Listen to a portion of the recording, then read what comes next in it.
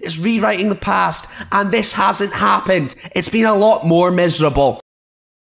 In today's video, I am going to be using the Mad Scientist's 1992-93 database to re-simulate and rewrite Scottish football history over the years up until and including this season just gone. I don't know about you, but I certainly am excited to see if we can finally see some other teams win the league other than Celtic and Rangers.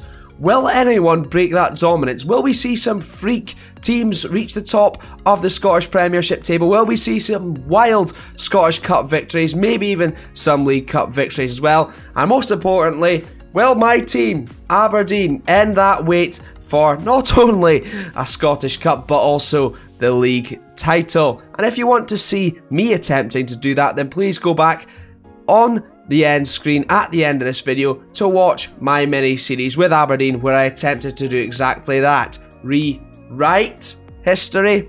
Yeah, it's different to this video and I'm sorry for the terrible pun. But before we get into it and have our first look 10 years in the future, technically in the past, please do leave a like on this video if you enjoy this concept and also subscribe for plenty more not only experiments but challenges as well that are going to come over summer. I'm very excited and I guarantee that you don't want to miss them. In the season technically previous to this, Rangers were champions of the Scottish Premier League, as it was back then. As well as that, they were also champions of the Scottish Cup. But thankfully, not the League Cup. That was Hibernian. But since then, as you can see, until 10 years later after simulation, it was mainly the same as usual. What we all know and absolutely don't love, it was Celtic and Rangers dominance. First, Celtic took the first title back after simulation, ending Rangers' hopes for 5 in a row before Rangers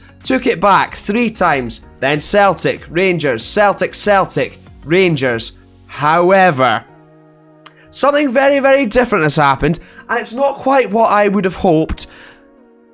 It's almost in the northeast. Dundee United are champions of the Scottish Premiership after 10 years of simulation, and I'm excited to have a little look not only at their squad but also just around the league, because I'm seeing some interesting names here already, most notably in the goalkeeping department. Shaka Hislop in goals, formerly of Newcastle United in real life, although we signed him from Reading. He's been here for a very long time.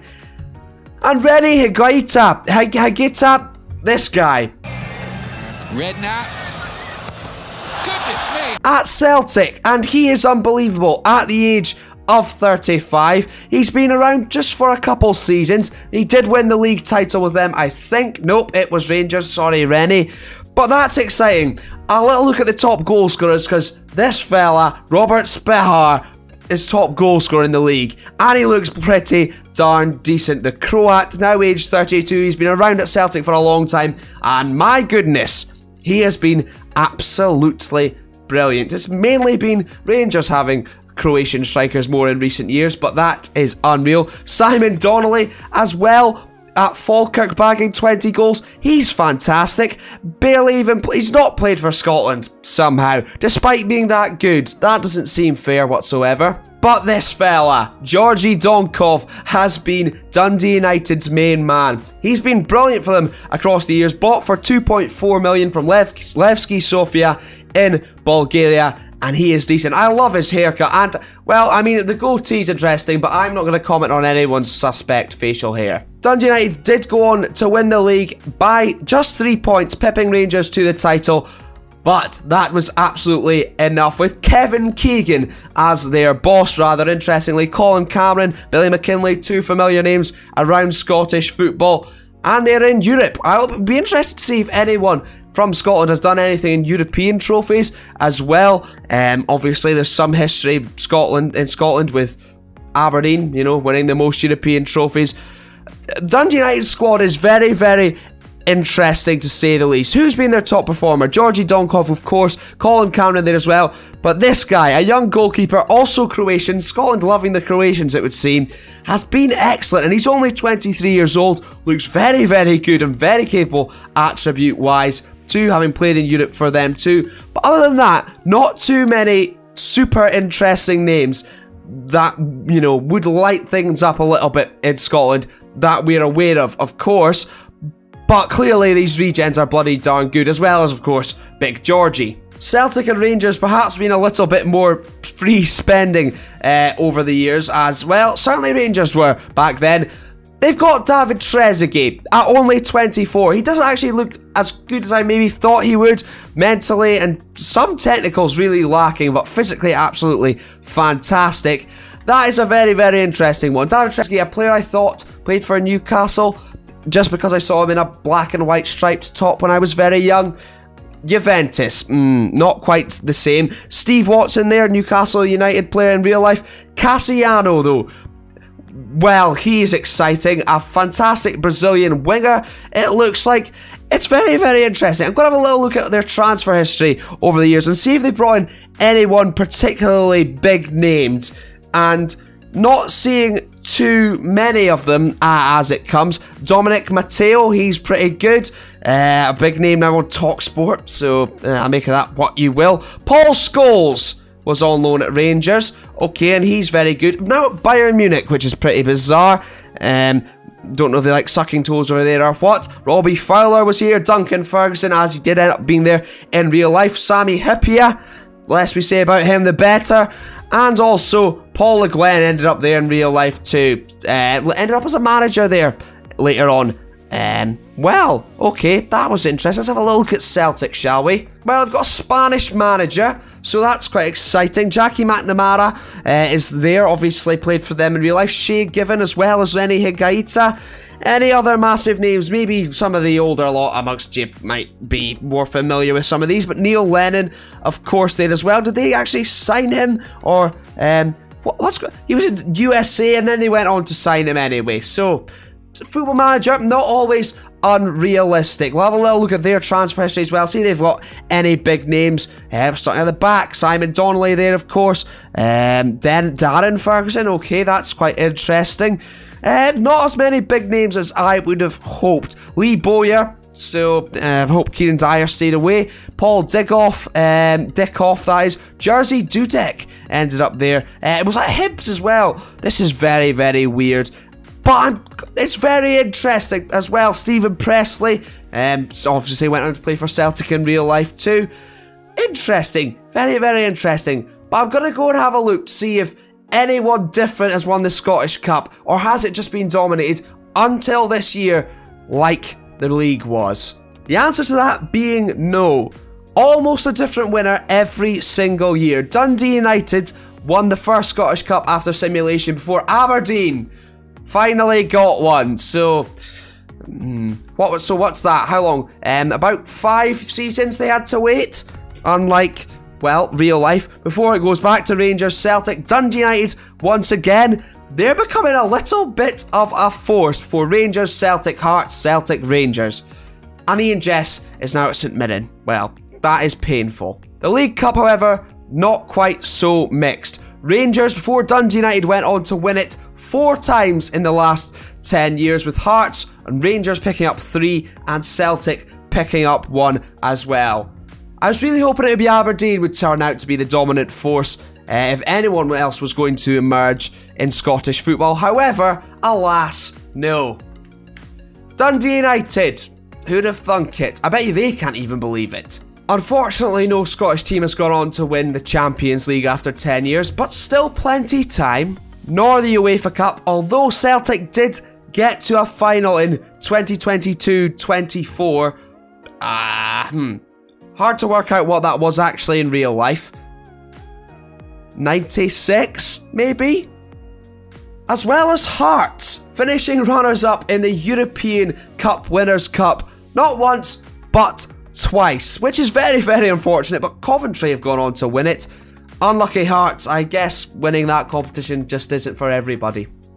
But neither is winning the league for anyone other than Dundee United or Rangers, it would seem. After Dundee United won their first one in the 10th year of simulation, they then went on to grab another couple after giving it away to Rangers for another couple years, before Rangers went on a streak of dominance, only to be broken by not Dundee United, not Celtic, and unfortunately not Aberdeen.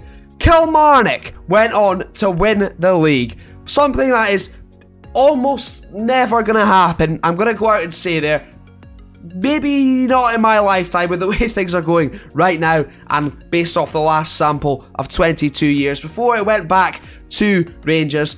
But that is unreal. Good for Kilmarnock and good for Dave Azapardi as well. Didn't win the league, but if anyone knows about him in the Football Manager community, basically he's a Football Manager YouTuber, kind of Wolves fan in the game as a regen. Pretty cool. Although now it is mainly regens kicking about the league. Shay Gavin, still there. I'm not sure how. Now 36 years old. Oh, beautiful goalkeeper kit. Loves the green, to be fair. Not like that.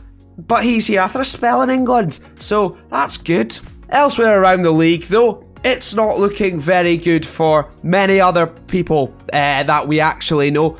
Basically all regens, as you can imagine, after 20 years. Aberdeen finishing 8th though, that's not great whatsoever. But I'm interested to see the managers.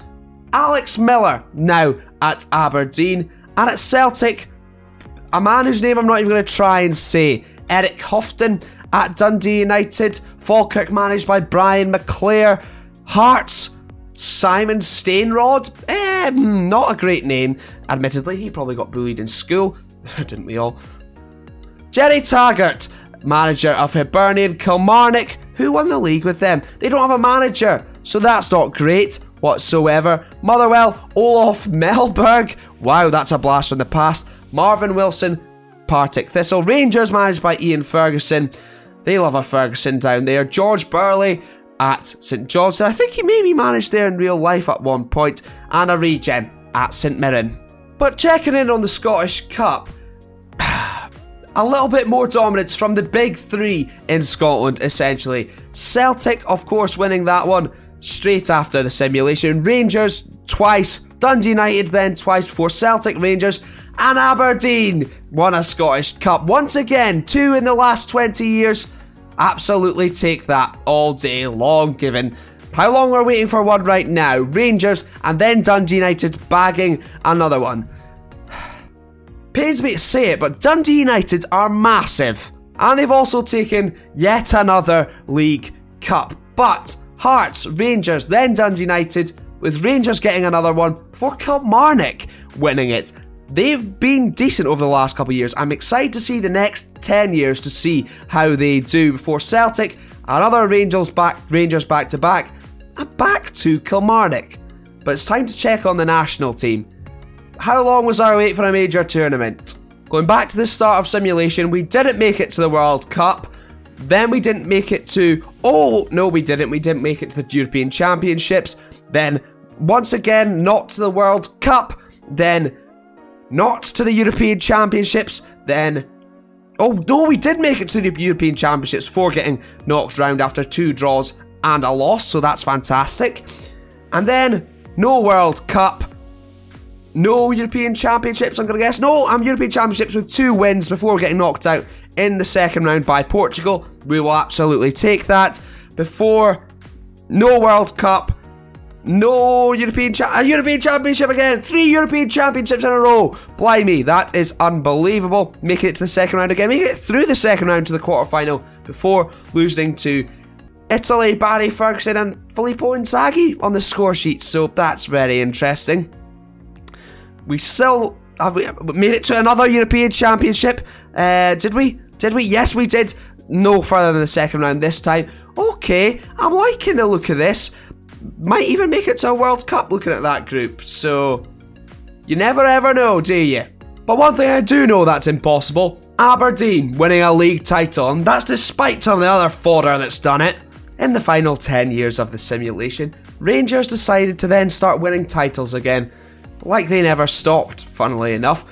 4 in a row before Dundee United went and got another one. Kilmarnock popped up again like it's nobody's business, winning the league by 6 points this season. Rangers, Celtic, who've somehow fallen off pretty badly it would seem. Dundee United then, back-to-back winners. And Kilmarnock. That's despite Aberdeen having the top performer in the league with the most player of the matches, P. O'Connor, with a haircut like that. Ah, and now he's been sold to Kilmarnock, so that's good. Oh, this really is horrendous. And even more bad news is this. Well, past winners of the Championship. Yep, Aberdeen, we spent 2 seasons down there. Never been relegated in real life. Relegated. Won the league though, so might win a league title eventually, maybe. Just not the top one. Thank God I've not had to suffer that in recent years, despite coming close. And unfortunately, no more Scottish Cups coming our way either. So that's very sad. Rangers, however, did go and grab one. Dundee United have been absolutely brilliant in recent seasons, it would seem. Not just recent seasons, 30 years. So it's a shame for them that they didn't get to do that in real life. However, Kilmarnock winning one. Even Morton won one. And Airdrie. So good for them. Ross County too. It's nice to see so many different winners. It's a shame not a lot of them playing Aberdeen red, but thank you Airdrie for doing it for us a little bit. Morton also went on to win the Scottish League Cup as well, and they're becoming quite good, even though they finished 8th in the Scottish Premiership in the most recent simulation season. Well, titles went Dundee United, Rangers, Kilmarnock, Hibs getting in there on the act, so it's about damn time we saw them do something. Killie, again, Rangers, Dundee United, Rangers, Kilmarnock, Morton, all very Central Belt based, so thank goodness for Dundee United, essentially. Disgusting! And unsurprisingly, no Scottish teams throughout the whole simulation won the Champions League. But I have a feeling they might have done something in the UEFA Cup or the Cup Winners' Cup. Not the UEFA Cup, although Dundee United did get to the final before, unfortunately for them, losing. And obviously Celtic, as previously mentioned. What about the Cup Winners' Cup? Aberdeen maybe have a chance of getting something here. No, I mean, Hearts made the final twice, we knew that. Then no one else has done so. Newcastle won it though, which is quite nice for me. Oh my god, Kilmarnock! Kilmarnock won the Cup Winners' Cup. Unbelievable. I'm glad I wasn't one of the other two, the big Glasgow sides, Celtic or Rangers. Aberdeen still with the most European trophies, even after the last 30 years have been re-simulated once again. But Kilmarnock went on to win the Cup Winners' Cup. Did they go into the Super Cup then? I don't know. I don't think so. No, they didn't. And obviously, no Scottish teams did that either. National team did, however, make a quarter-final of the World Cup before being knocked out by Sweden, with Gary Naismith bagging one, which is very, very interesting, before, making the second round of the European Championship before being knocked out by Portugal once again. A World Cup second round knocked out by Kilmarnock. That's unfortunate. And then a quarter-final once again. Germany knocking us out. Oh, goodness me. I mean, if we can make this many tournaments, this is the one thing I'm concluding, that would be great. It would have been great. I'm saying it like it's a future prediction. It's rewriting the past, and this hasn't happened. It's been a lot more miserable.